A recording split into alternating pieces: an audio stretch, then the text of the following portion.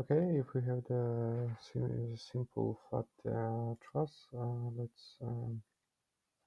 let's try to make it in the 3D object, 3D structure from it.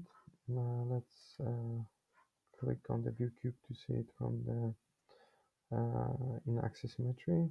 Then let's do the 3D rotate. Let's choose 3D rotate tool. Firstly, we choose the base point, then we are choosing the axis on which we will be rotating. Then we can type the angle.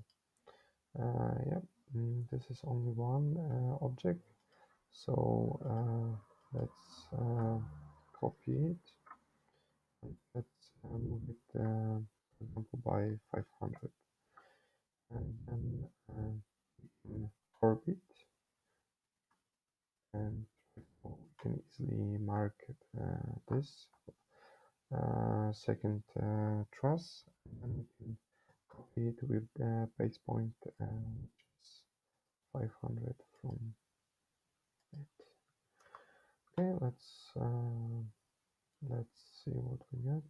Yeah, then let's do the beams, which will be transverse beams, and as we can see, we can do it pretty easily by just typing the line. And let's use the copy option to make it to the to put it in the all places we need. Yeah.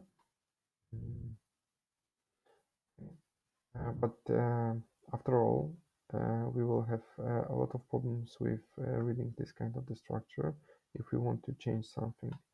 So right now would be very nice to put one or the transverse beams into different layers. So we mark it and we put it on, for example, basic 20.